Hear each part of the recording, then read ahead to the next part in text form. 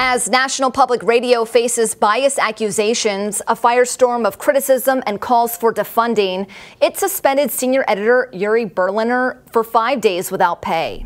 Berliner, who has been with NPR for 25 years, criticized the organization in an essay for the Free Press, claiming NPR's coverage reflects the views of a narrow left-leaning segment of the U.S. population. The senior editor claimed the network had lost America's trust by covering news stories with a consistently progressive bias, a point confirmed by All Sides Media, who rates agencies on their media bias. The organization suspended Berliner for not getting the proper approval to do work for other news outlets, which they say is required by all NPR journalists.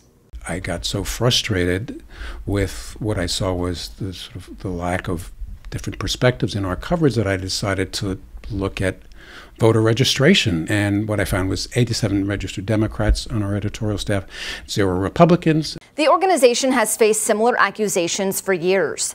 In 2011, NPR's own research showed that about 37% of its listeners identified as liberal or somewhat liberal, while only 26% identified as conservative or somewhat conservative.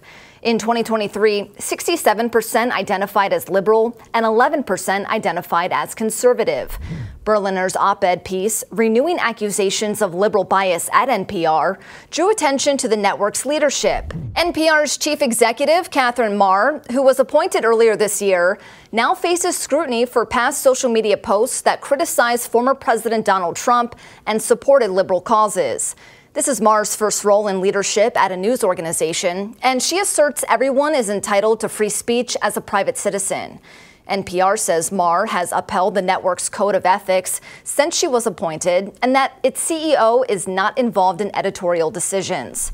On Monday, NPR announced they would hold monthly meetings to review their news coverage bias.